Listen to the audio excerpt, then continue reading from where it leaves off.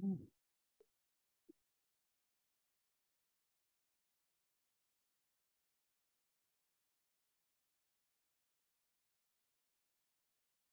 morning.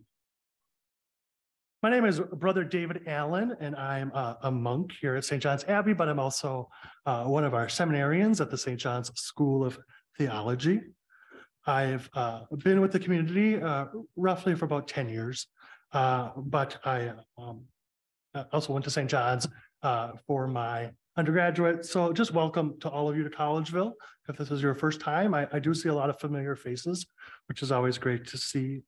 And I want to thank you just all for coming to this presentation and for all the people at the university and diocese for helping with this morning's presentation, especially, of course, the monks of St. John's Abbey to use this beautiful space.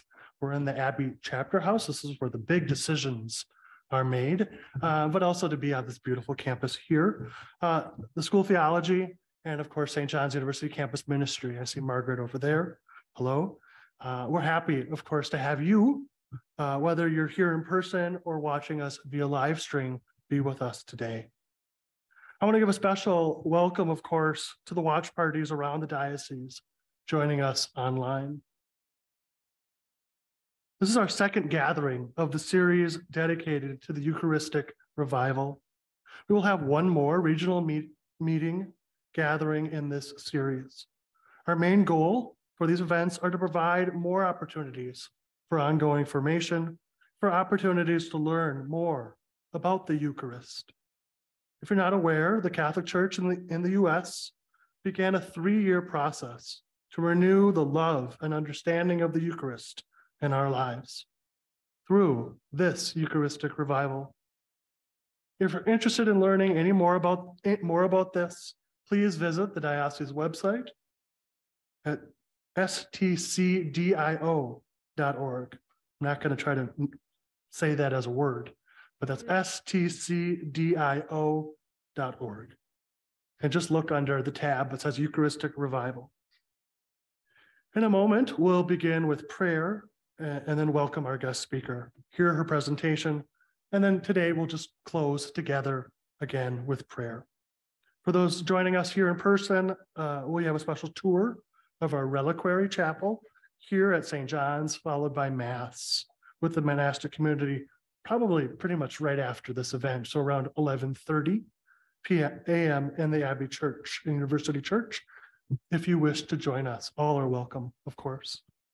And I want to introduce Sister Maria Trung, one of us visiting sisters from Vietnam, who is also studying at the St. John's School of Theology, who will lead our opening prayer. Sister Trung.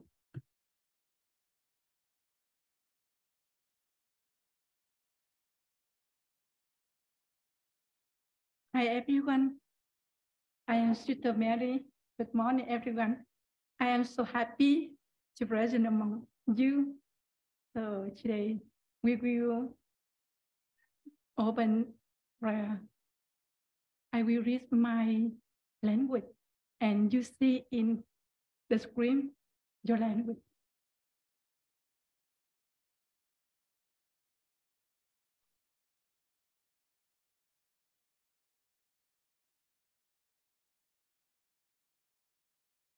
Let us stand, please.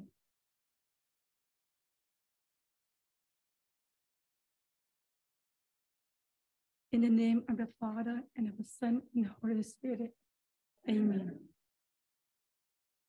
Lạy Chúa Giêsu, Chúa mời gọi chúng con để trở nên đôi tay, đôi chân và thân thể của Chúa. Đặc biệt qua bí tích thánh tẩy, Chúa đã mời gọi chúng con thông phần vào tình yêu hiệp thông của ba ngôi, Chúa Cha, Chúa Con và Chúa Thánh Thần. Vì thế, xin ban Thánh Linh của Ngài cho chúng con để làm sống động tâm hồn chúng con với đôi mắt và đôi tay đức tin, để chúng con thấy và cảm nghiệm Chúa Kitô đang hiện diện ở giữa chúng con. Xin giúp chúng con khám phá sự đầy đủ của bản sắc mỗi người trong chúng con. Với tư cách là thành viên của nhiệm thể Chúa Kitô, được tạo thành từ nhiều bộ phận, được nuôi dưỡng bởi một thân thể duy nhất là Đức Giêsu Kitô, Chúa chúng ta. Được người sai đi với sứ mạng biến đổi cộng đồng, làng xóm, làng mạc và toàn thể thế giới. Để thi hành sứ mạng Chúa trao cách tốt đẹp, xin Chúa hướng dẫn chúng con biết khao khát sống đời sống tự hiến của thánh thể, luôn biết ơn về tình yêu và lòng thương xót của Ngài, được ánh sáng tin mừng hướng dẫn để xây dựng một thế giới hiệp nhất trong sự hiệp thông với Ngài. Chúng con cầu xin nhờ Đức Giêsu Kitô, Chúa chúng con. With it through our Lord Jesus Christ. Amen.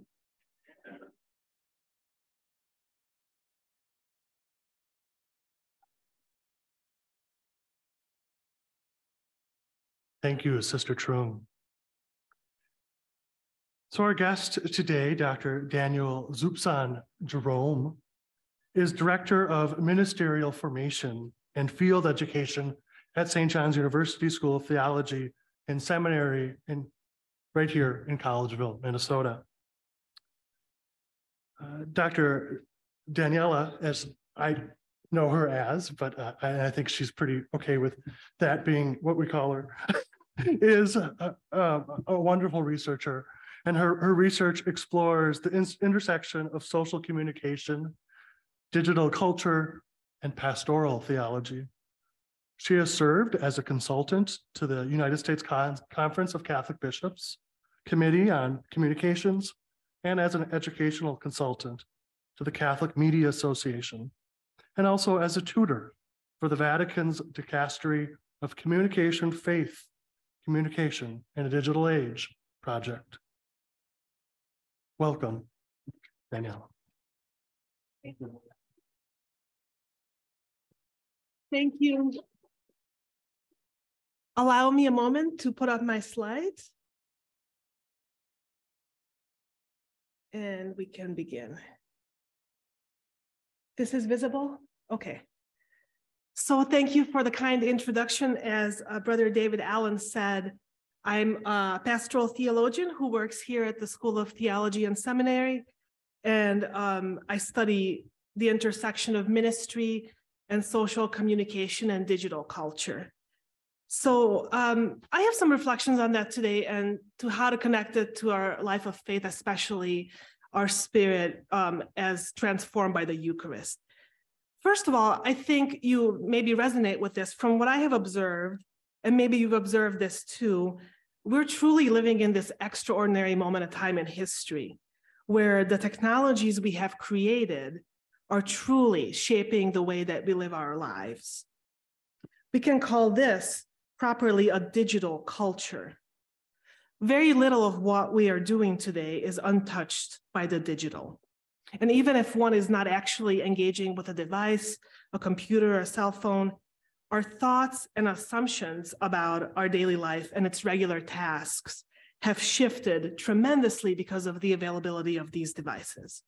Like how we get to places, how we do errands, how we shop, how we learn, how we find information, how we recreate, how we socialize, how we maintain social bonds, keep up with people, and even sometimes how we experience our faith. These have changed fundamentally because of digital culture.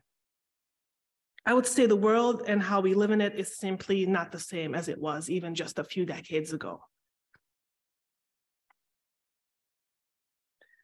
Digital culture, I want to start with just stating that it brings a lot of blessings. And there's many ways that this is a really gifted context. The way that we can access information and connect with other people across time and space is something that I think is truly extraordinary and was unfathomable even some years ago. My family and I were immigrants from Eastern Europe. We've been here in the United States for about 30 years. And I remember when we moved over, writing letters back and forth with our family back home because phone calls are too expensive. And so we physically wrote letters and physically mailed them. I still remember the red and blue edge striped envelope and all that. Contrast that with this picture here, which is a picture of me FaceTiming with my grandmother when my little son was, smaller than he is now anyway. He wasn't just newborn. And them seeing each other on the screen. Like, this was unfathomable some decades ago. And just a meaningful, beautiful thing. In addition to personal connections like this, we've gained also, I think, the experience of being aware of and connected to people at a greater distance in real time, in a way that evokes compassion and solidarity and a shared sense of humanity. So I will never forget, for example, during COVID, seeing pictures or videos of people on balconies singing to each other. I think Italy and some other places, or more recently and sadly, images of Ukrainians huddled in their subway stations. Or even last week, something as sad as, while we're celebrating Halloween here, people in South Korea in a stampede experiencing an awful accident for their Halloween celebrations. So these moments are no longer over yonder, far away somewhere. We're recognizing our brothers and sisters in stories that have really become proximate because of digital culture. And I think that's also extraordinary. We all know, though, that digital culture, while it has all this abundant connectivity and all this information, also has a number of challenges that we've experienced in this context. For example, information overload and its cognitive impact, or the lack of trust that in terms of assessing information that we see on the screen, the idea of misinformation, or the idea of algorithm curated content feeds, not knowing quite well where information comes from and who organized it for us to be in front of us in that fashion. Ambiguity around truthfulness of content. Or more broadly, technocentric or consumption-centric models of interaction and engagement, the commodification of the human person as just a source of data that advertisers pay companies for, or even the idea similar to that of the perception of the human person as just this interconnected node in this web, rather than a relational person in community with dignity. There are larger issues like this, and these yield more specific symptoms that we must all be aware of on some level, like not knowing what is truthful information, or even divisiveness, animosity, vitriol, and comment feeds, the spirit of self-promotion, chasing after clicks and likes and views, the screen sucking our time away and robbing our attention, clickbait articles and things like that, or even human skills and their diminishment, such as our ability to be with people face to face and listen well and extend empathy, maintain eye contact, just to name a few. So from the perspective of faith, discipleship, and ministry, especially given these challenges, I continue to think about what would make digital culture a life-giving and dignifying context for all. I'm a firm believer that digital culture, first of all, I think it's here to stay. And second, I think it's not set in stone. I think that it is what we human persons shape it to be. So how do then we as people of faith approach this context, this way of living our lives intentionally? How do we assert the humanity, assert the dignity back into this cultural context? How do we strive to live well? So I have some reflections on this today. Digital culture, first of all, is a culture that's built on communication and its technologies, right? So therefore, what we assume about communication is really impactful for how we think about living well in this context. I think for most of us on the surface level, we think of communication something like the way we exchange information. This is like a basic definition. Communication is us exchanging information. But if we pause a little bit and think from the perspective of faith, communication actually has a much more profound, much more human definition than that. One that looks at this activity not as this exchange of content, but first of all, a relational gesture. When we communicate, we first and foremost share of ourselves with another. And deeper than this, from the perspective of faith, communication has a theology. And this theology is about relating well. It builds on the theology of who God is and how God relates. Our God is relational. The Christian God is relational.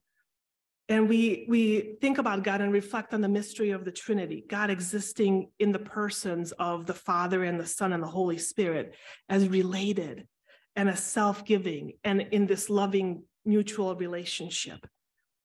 And this extends to humankind. And out of this, God relates also with creation and with the human person in the same manner. God relating with us is expressed, of course, most fully in Jesus, who is the incarnate Word. Incarnate Word. Jesus has a communication name, and I love that.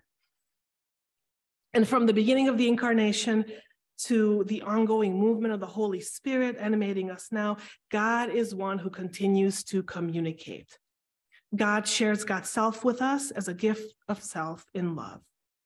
And God does this to bring us into relationship with God and with one another, and ultimately into communion. And I think this brief theology is what really gives meaning to human communication and how we try to live well in this context. So for the person of faith, communication is built on this. When we communicate, it's a gift of ourselves that we offer to another in love. And this is meant to build relationships. It's meant to edify community, and it's meant to ultimately be oriented toward the idea of communion. And I've thought for a long time about communication and communion in these ways. That's so central to my work and my research. But communion, of course, is also this beautiful theological word that also brings to mind something that's very much the heart of Christian life and practice, the communion of the Eucharist, the reception of God's body and blood. So then I wonder, how are the two related?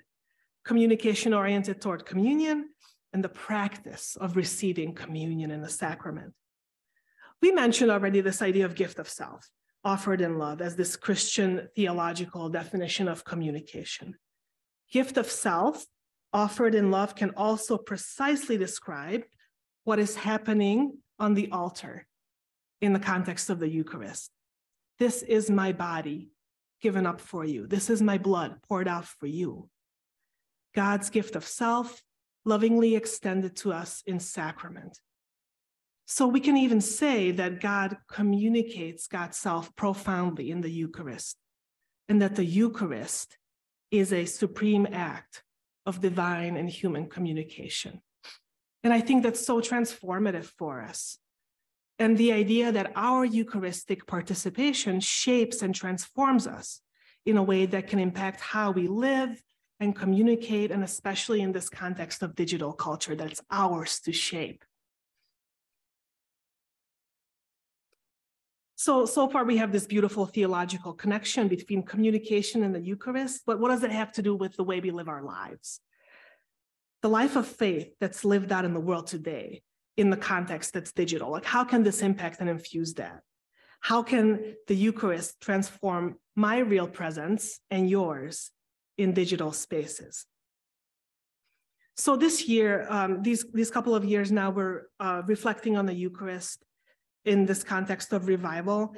And among the theological and spiritual insights, I hope we can revive and recall and take with us and reinforce is this renewed appreciation for what it means for us to receive the Eucharist, to be transformed by the Eucharist, to live Eucharistically. And this is actually a very old idea, but it's always worth repeating. St. Augustine, Bishop of Hippo, preached this to his community in the 5th century already, and we have these beautiful homilies we can still read from him about this. He would point to the altar and he would say, look at the bread, look at the wine, be what you see, receive what you are.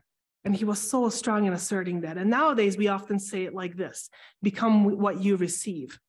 And church teaching and contemporary theologians continue to think about this.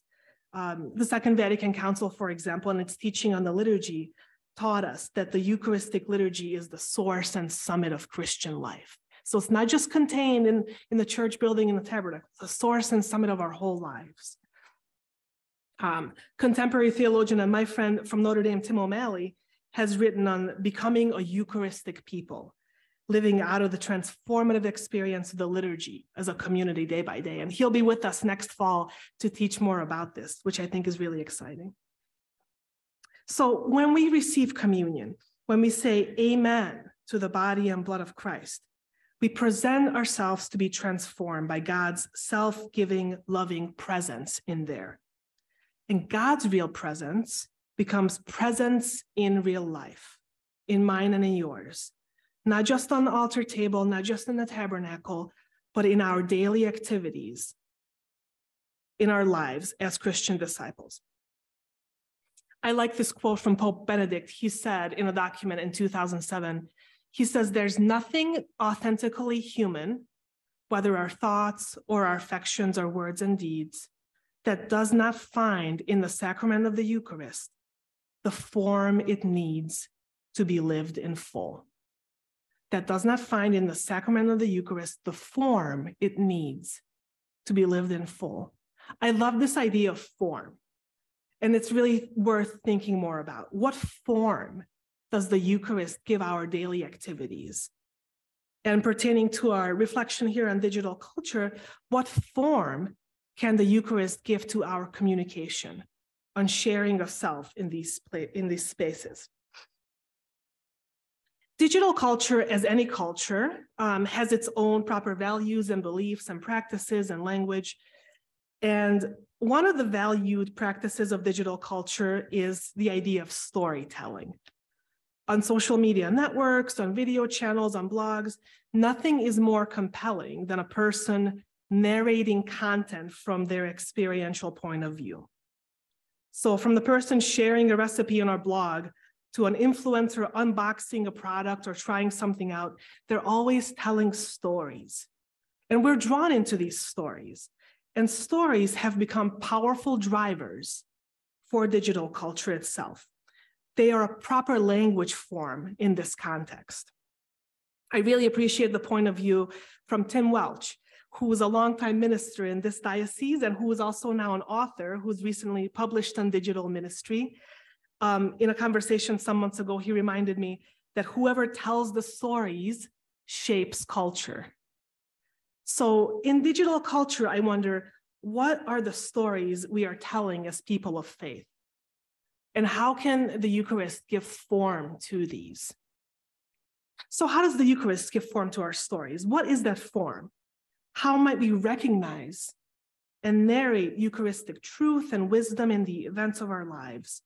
Now, whether we're concerned about actually posting content on social media or not, or if it's a broader question, this idea of discovering a Eucharistic presence in our life lived and narrating that, telling the story of that, is fundamental, I think, for Christian discipleship today. It's really a language form that our culture in this digital context is calling for. How do we tell our stories? So I myself thought about this with some intention today, and I want to share with you some Eucharistic-shaped stories from my life. And I offer these to show how the Eucharist can infuse life lived and even give language and form for meaningful things that we experience. And this is ours to discover. Discovering how the Eucharist gives meaning and language in life then shows how it can give form more intentionally to how we go about communicating and relating with others and telling stories in our digital spaces as well. So the Eucharist is an act of communication, and it can shape our communication with others. And I think this has such tremendous potential for how we can live transformatively in digital culture. So the few stories I have now, I hope, can give a small glimpse of how, but really it's about giving us a sense of how to discover stories like this in our lives and telling them. My first story is about Helen. Helen is a person I have known for about 10 years. And she's one of these really inspiring professionals who has held many important leadership roles. When I first met her, I was just starting out in my career, and she was well established in hers. And from the very beginning, she was above all generous and kind and encouraging. And I thought she went out of her way to be so. She was just such a generous person. And in fact, that's how I recall meeting her, as this lovely, encouraging, warm person. And then when I discovered the extent of her professional achievements, I was very humbled. Since I have known her, she has always taken the time to extend to me, and I'm sure many others, encouragement and mentorship and wisdom and humor and honesty. And all the while, I'm aware she's had much, much bigger, often global-sized commitments going on. And so she's really inspired me along the way, not just because of her professional achievements, but above all, because of this grace and generosity to be this self-giving person. And when one is starting out, like I was when I first met her, receiving such generosity, such a gift of self, felt undeserved, a true grace and a gift, almost prophetic. And because maybe this is more so a comment about our professional world and our greater culture, but we're really, I feel, are encouraged to achieve on our own and over against or in competition with another person. And she's a really different kind of person than that. And I was humbled and I was grateful. So Helen is one who has illustrated for me what it means to give a gift of oneself to another, and to do it freely and gracefully and generously, and how this gives life to another person. And the Eucharist has language for this. This is my body given up for you. This is my blood poured out for you. I feel really grateful for knowing her, and that too, that gratitude is held by the Eucharist. That posture of thanksgiving that the sacrament calls us into as a response to self-gift. Self-gift offered in love, a form of communication that is shaped by the Eucharist. How do we tell our story in this digital culture? How does self-gift in love give form then to our communication practices in these spaces? I think of the spirit sometimes we find on social media, and the spirit we're actually maybe even called to bring there that's in a different way. Because social media too is not unlike the professional world, heavily shaped by self-promotion and your own content and your own likes and that sort of thing, gaining clicks and comments on one's own. And so this would gain influence, and this gains visibility, and this gains power, and in some cases money for people who monetize off of this. So how does self-giving in love, a spirit of that, enter into a space like this? What might our content and comments look like when made with grace and generosity above all? So this is one thing I continue to think about. Another Eucharistic story in my life is that of Elise. While I know Helen well, Elise was a person who inspired me more so from like a distance. She was a member of our church community, and we didn't really know each other that well. But Elise and her husband and their children were and are cherished members of the community who shared their gifts in many ways where we went to church. She also suffered from cancer, which the community witnessed over 6 years before she died in 2020. I didn't know Elise well, but I got to know about her because she told her story on social media and through a blog she kept. And she shared her faith and her charity so profoundly as she battled cancer. And this gathered people. It gathered people around her in these digital spaces through the stories that she told there. There's a Facebook group that was created during her illness, and it's still active now, some years after her death. And it's still sharing faith and stories and prayers now for other cancer patients and other survivors. So Elise was this inspiring woman of faith and courage in my life, whose memory still brings inspiration as I think of her. And it brings an idea of hope, and I'm awed by the way that it gathers community. And the Eucharist has language for this too. Do this in memory of me. And her life and her death taught me what it means to abide in a living memory with others, and how this living memory gathers community and continues to inspire to actually give life, even through death. Do this in memory of me. Another Eucharistic form of communication. When thinking of digital culture, then how does this form give shape to our communication practices?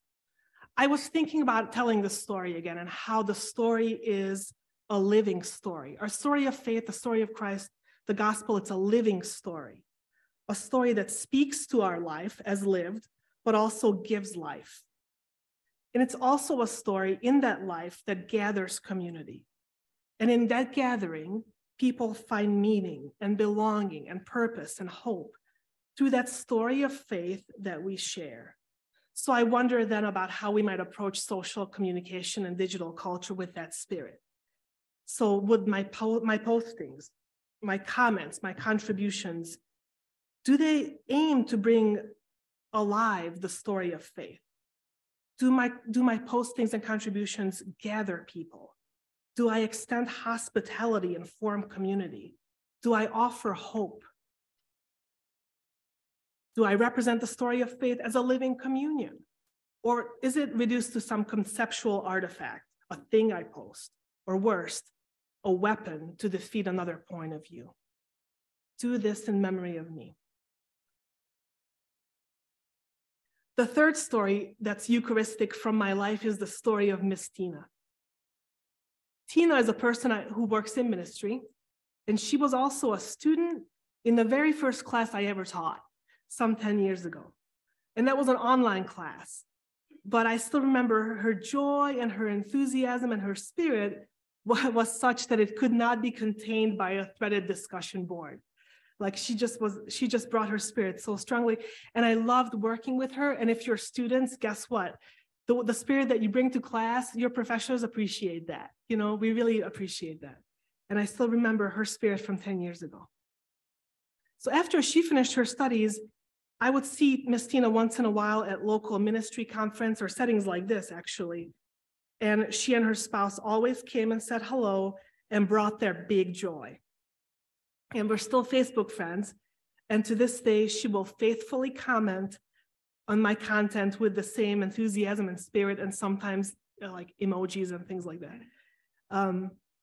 Where there's Tina, there's big joy. The last time I saw Miss Tina in person was a few years ago, and it was again at a local ministry conference in the exhibit hall. And I was stopping by there on my way from a difficult meeting, and it was like truly an awful day. And she didn't know this, and she came and she said her big hello, and we hugged. And in the hug, like my hard day got a better of me, and my tears started to well up just from the fact. And without missing a beat, without stopping and asking about any details, she just hugged me for a moment longer. And she said, "It will be okay." And that was it. She never knew the details, but I will never forget that it will be okay. In that moment, it was so certain and so true from her, and it was spirit-led. And the Eucharist has language for this.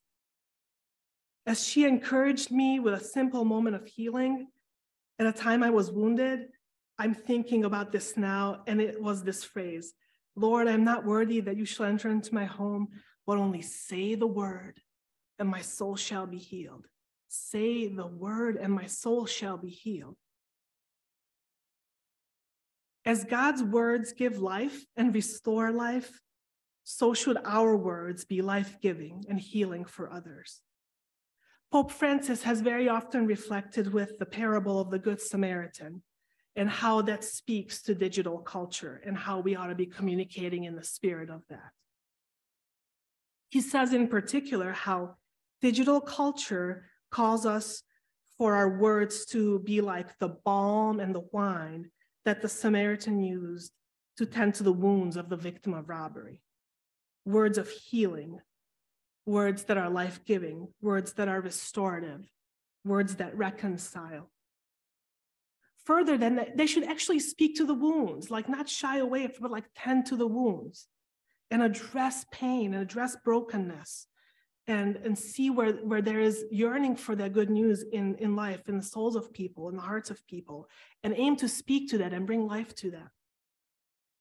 And this is very different than the often sort of sarcastic, mean-spirited speech forms we see when people try to like up one the other with their clever comments, especially on comment feeds. Sarcasm, by definition, tears the flesh. Balm and wine heal. So how can we bring this form of speech that captures this spirit? I'll end by this brief comment here, and then we'll open some conversation.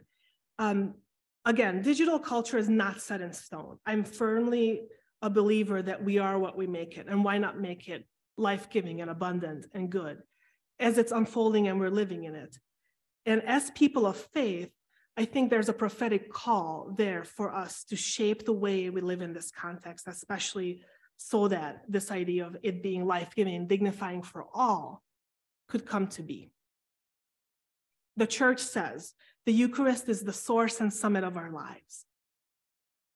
So how our participation in the sacrament gives form to our lives, including communication, has tremendous potential for living well in this cultural context. This is ours to shape. So I shared with you some of these stories about the Eucharist and how it brought meaning to my life beyond the worship space. And I want to extend an invitation to you to a couple of things now, to give a chance to have some conversation maybe amongst yourselves, or maybe just reflect on some questions here on this. So I prepared some questions for that, to give it 5 to 7 minutes for you just to gather your thoughts and maybe converse with others if you want to a little bit beyond this. And then I want to invite us back in a large group conversation and take some comments and engage as a group together. If you are joining us by way of video conference, then we invite you to chat with others with these questions if you want to for the next 5 to 7 minutes, or just sit with them. And then when we transition to large group conversation, then we'll use the Q&A for people at a distance to type in their actual questions, okay? So let's take about 5 to 7 minutes now, and I invite you to sit with these questions, and then we'll come back as a large group in a little bit. And if you want to, you can turn to the people next to you and maybe just have a brief conversation.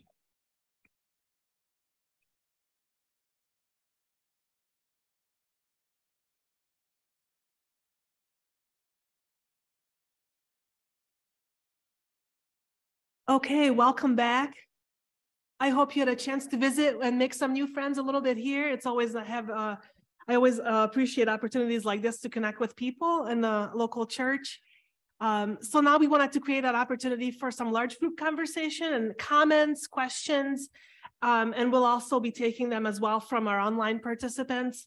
So we have Bailey with a microphone who can come to you if you'd like to make a comment or a question. And then we have our friends from the diocese here fielding some of the online questions as well. So I just want to open up and see, how did this sit with you? Any impressions you'd like to share, or maybe comments that you have, we'd be most grateful for.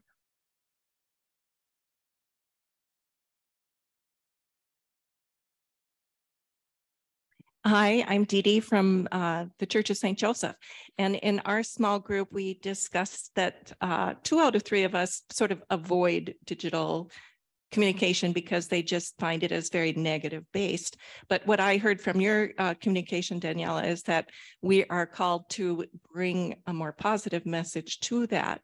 And it might be just a motivational message, Bible verse, et cetera, that could be posted occasionally for people within that circle of influence. But we also commented that sometimes you see these copy and paste kind of messages that feel very impersonal, and you don't really like to participate in that.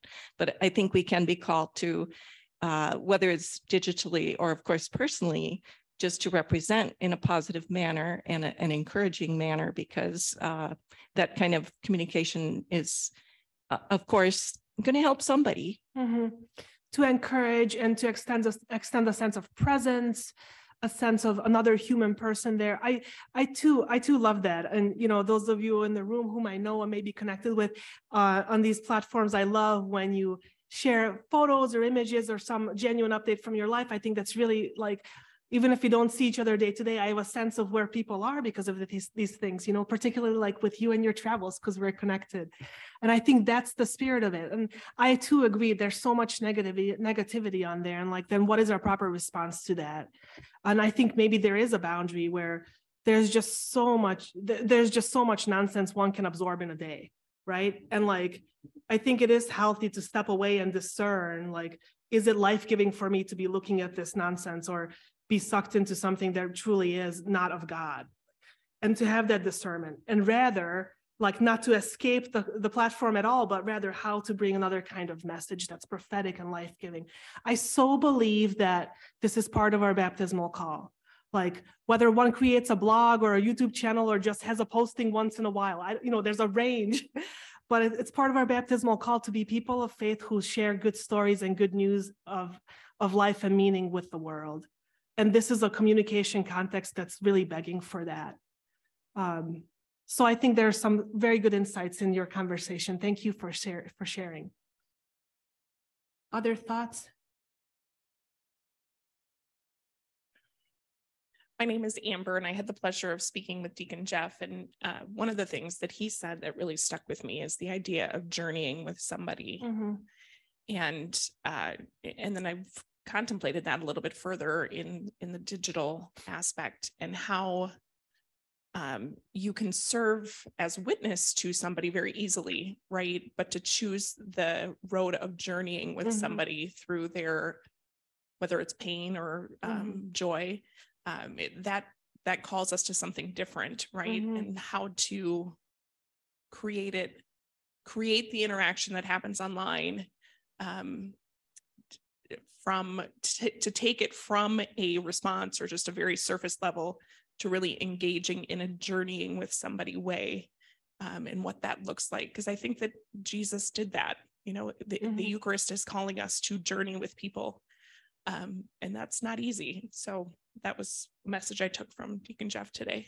Thank you both. I think that's a really insightful comment too. And I think it calls for a way of mutuality to really journey with someone.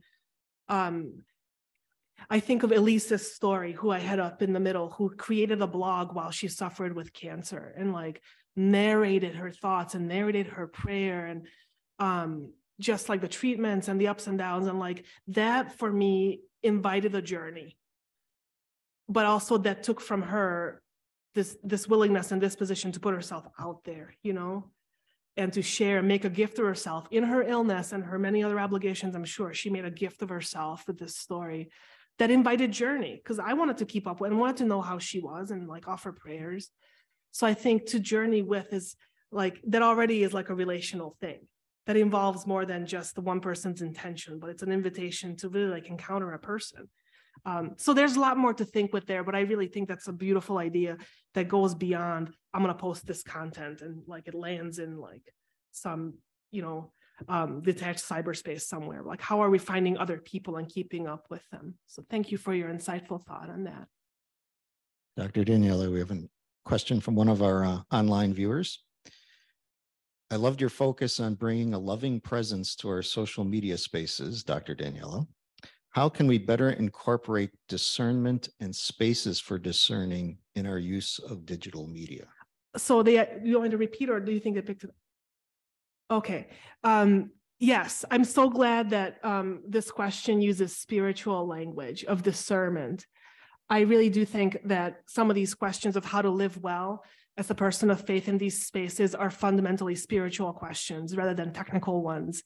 So whenever I have this conversation, I like to, you know, not begin with what platform we use to get more clicks or outreach, but rather like, how do we have a disposition? And that's a spiritual question. And I think one thing concretely in response to that is to reclaim our agency to create spaces for our reflection. So digital culture and the way that information moves is so fast and it's so rapid and it's always flowing, it seems to me.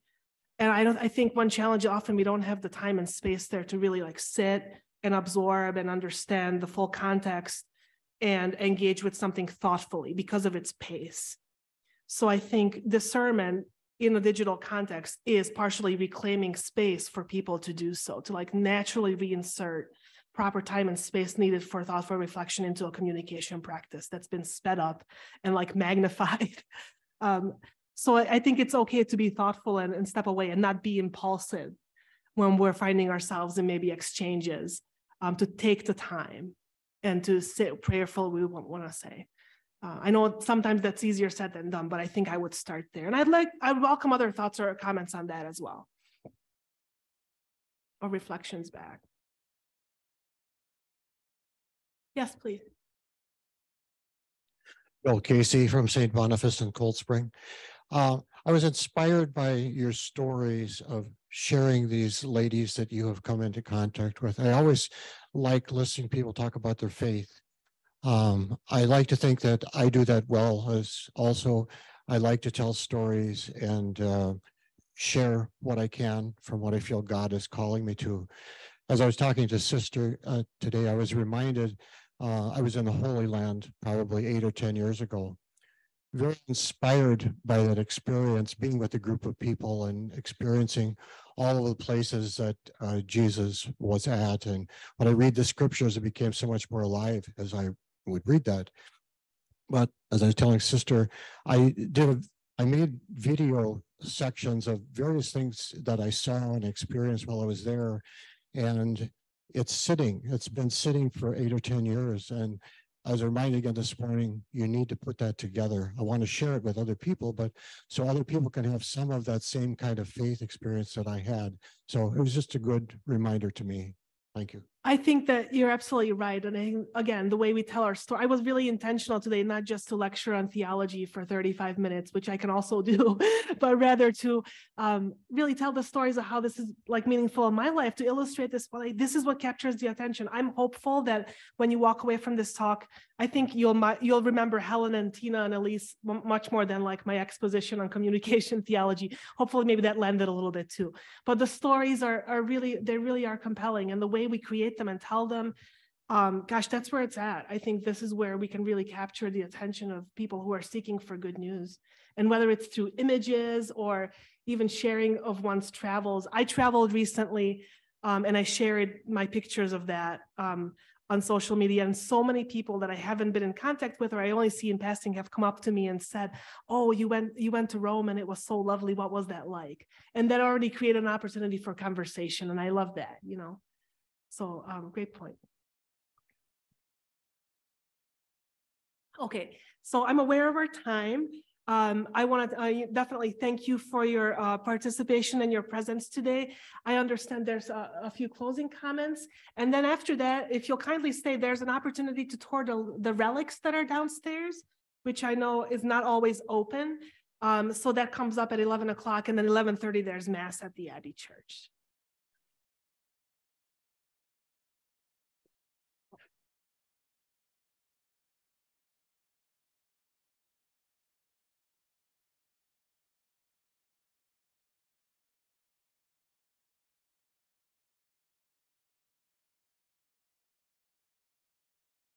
Thank you, Daniela. My name is Janet Dusek, and I work for the Diocesan Office of Marriage and Family. So I'll just make some closing remarks here. Again, thank you for being with us today. We want to remind all of you to please join us for our next regional ministry gathering, which will be taking place on November 16th in Princeton with Arturo Salgado, Ann McCarney, and Father Kevin Anderson. And the title of that is Love Stories of the Eucharist, Yours, Mine, and Ours. So they will be sharing testimony.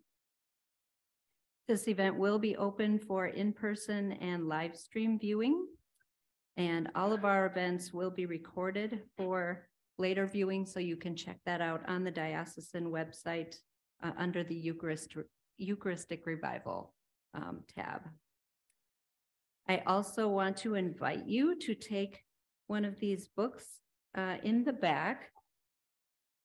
It is a Eucharist and prayer workbook, and you can use them for individual reflection or for small group discussions. They are provided by the Bridge Builders for a Thriving Mission Initiative. With that, let us pray.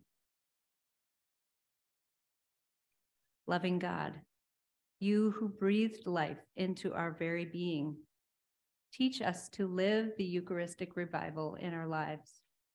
You who formed us to be your voice, hands, and heart, show us how to become Christ to one another. You who imparted us with gifts and charisms, empower us to rise to use them in service and in love. You who offered us the ultimate sacrifice of your Son, help us to offer ourselves wholeheartedly for the life of the world. In your name we go forth saying, Amen. Okay, one other quick announcement. If you would like to tour the Abbey Reliquary, please meet Bailey in the back of the room. Thank you all for joining us today.